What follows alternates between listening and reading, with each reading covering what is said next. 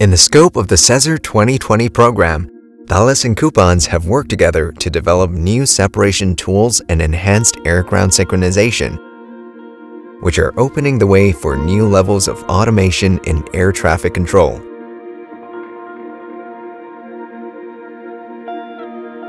For example, when an aircraft enters an FIR, the system automatically notifies the air traffic controller of any predicted conflicts with this aircraft. VN North, hello FedEx 3, flight level 320.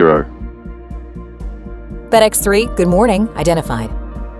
In the case of a conflict involving aircraft predicted to be too close to each other, our system provides resolution advisories. It also provides feedback for better air traffic controllers' situational awareness thanks to advised flights, automatically highlighting other aircrafts that would create conflicts if other choices were made. Even in such complex situations where the flight is prevented to reach another level, turn right or left, or direct order in the route cannot be issued yet due to existing traffic. Our conflict detection and resolution takes into account the FIR, sector borders, and letters of agreement to provide a safe resolution advisory.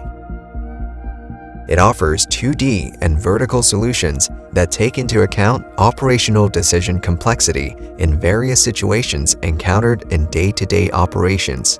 FedEx 3, continue present heading. Continue present heading FedEx 3. This resolution advisory could be provided by CPDLC complex clearance only, requiring a one-click validation by the air traffic controller. Our complete management assistant ensures resolution advisory implementation thanks to proposed action and reminders, thus contributing to the automation of ATM. FedEx 3, proceed direct run no. Direct run no FedEx 3.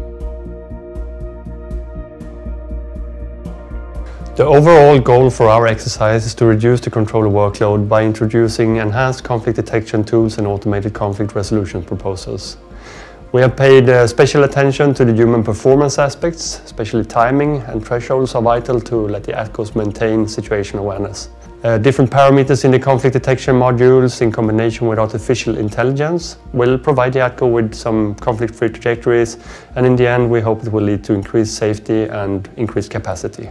This is a very promising V2 exercise we're conducting between COOPANS and Thales, so we'll continue to develop and optimize this tool for the future. Cindy is preparing the complex clearance for Clara. Clara is happy with the clearance prepared by Cindy and sends the clearance by CPDLC to the aircraft.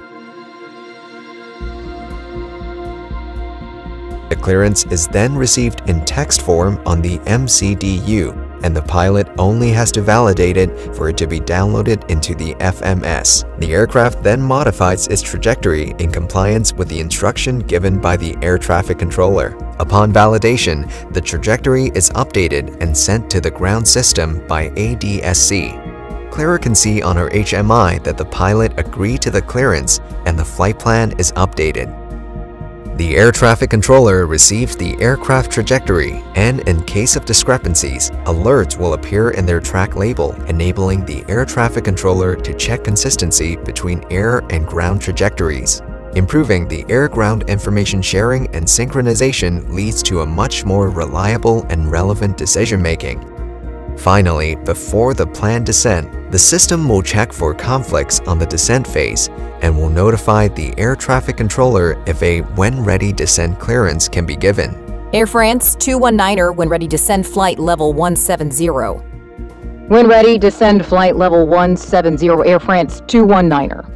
We're investigating key areas that will impact the future of air traffic control, like the extensive use of data link, especially new CPDLC clearances containing several instructions, also the increased automation, like the proposal of CPDLC clearances in advance, or the consistency check between the airborne and the ground trajectories in 3 dimensions. All these improvements together can bring quite significant benefits in terms of safety, capacity, predictability, or fuel efficiency. It was great to see how an agile process in developing new tools can work. If we had a request, the change could sometimes even be made within a few seconds, and we could see the results immediately or maybe the next week when we did a retest of it. That was supported by the new platform of the Sky Center of Thales, where we could even during COVID situation work remotely from home and get the project to an end.